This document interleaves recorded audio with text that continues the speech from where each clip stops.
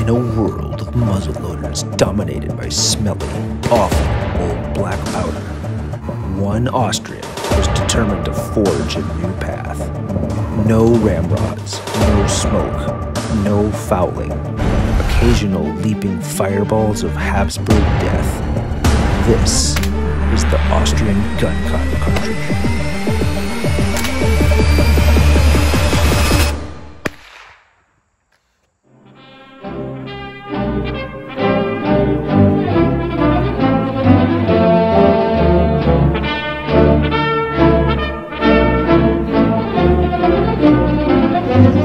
The rules of the 6-shot challenge for the 6-shot Guncotton challenge is you have to fix the bayonet, just in case, because you are still Austrian.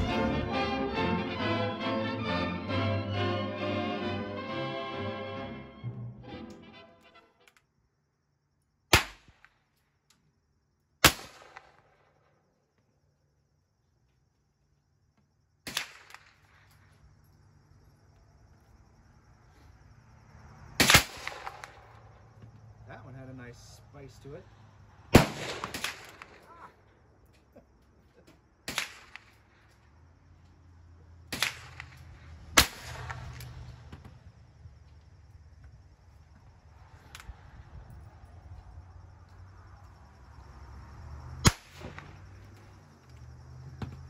6 shots, right? It doesn't say the rounds have to hit the target. It's not.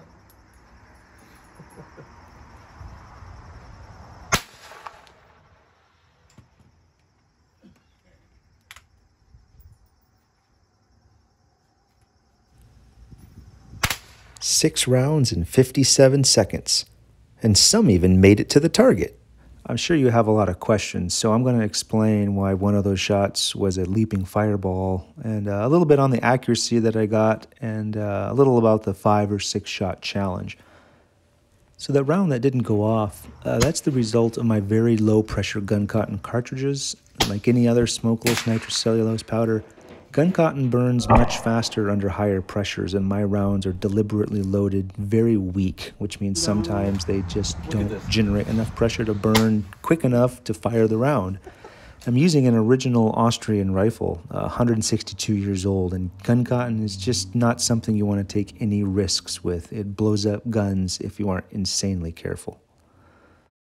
Now, for accuracy, I did hit the target 3 times, which is kind of surprising because at this point my Guncotton is totally experimental.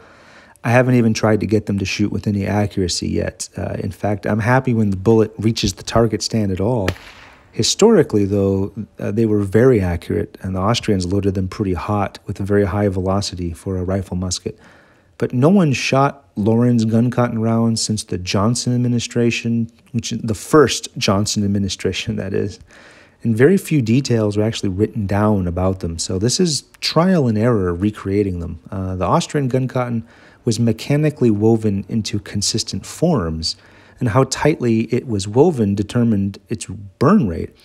And I can't make it that consistently, so my accuracy is not going to be that great until I figure out how to make it consistent enough to get repeatable results. Historically, the Austrian army ran some tests, and in 9.5 minutes they fired 55 rounds, an average of about 6 shots per minute, which is exactly what I managed. And once again, experimental archaeology has confirmed the historic data. And the 6-shot Guncotton challenge is a tongue-in-cheek spoof of the 5-shot muzzleloader challenge, which is just a fun and simple test of speed and dexterity with a military muzzleloader. My friend Barry came up with it at the April 2023 Victorian Rifleman Shoot in Kentucky. Basically, you just load and fire a musket 5 times for speed, and it's really just for fun. The current fastest score is held by some YouTube pseudo-expert, 5 rounds in 1 minute and 18 seconds.